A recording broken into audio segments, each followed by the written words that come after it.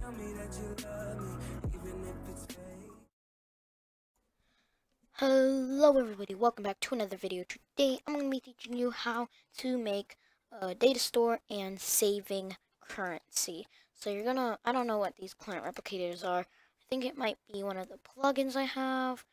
Let's see what the plugins I have. Actually, yeah, I have a few.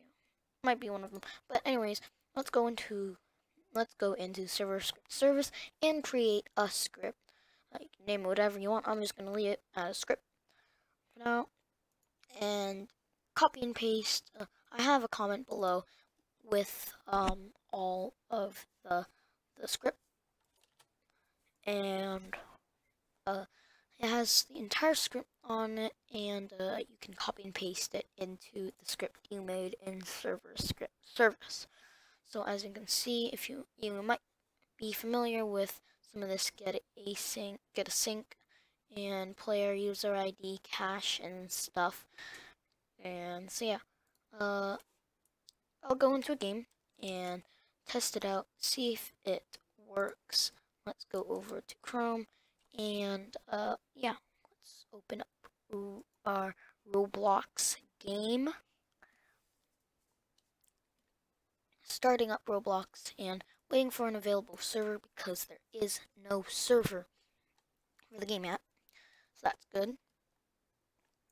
So that it will update. I have 1,000,000 coins because I did the data stave. And oh look, see, I have data stores, GetAsync,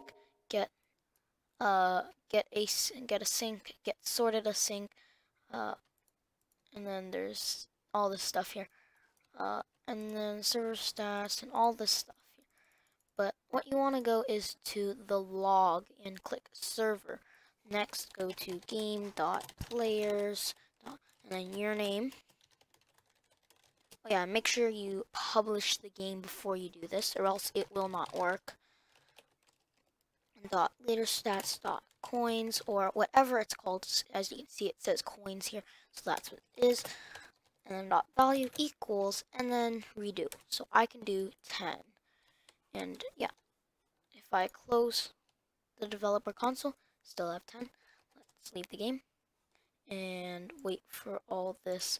As you can see, there is still a server left, so we need to refresh it until it says no servers found. That is when you can go back into the game, because that server will have it said that you still have 1,000,000 and it won't save yet. So going to wait for this. And as you can see, I have 10 now. I used to have 1,000,000, but now I have 10. So this was just a quick tutorial. I hope you guys enjoyed it. Make sure to leave a like and subscribe. Turn on post notifications if you want more of these Roblox Studio tutorials. I hope I can do more scripting tutorials for you guys. If you want, just leave a comment below of what you want me to do a tutorial on. It could be anything, making a simulator, making almost anything. So yeah, leave your comments. I will probably choose one if you do. And yeah, I'll see you in the next video. Bye everybody.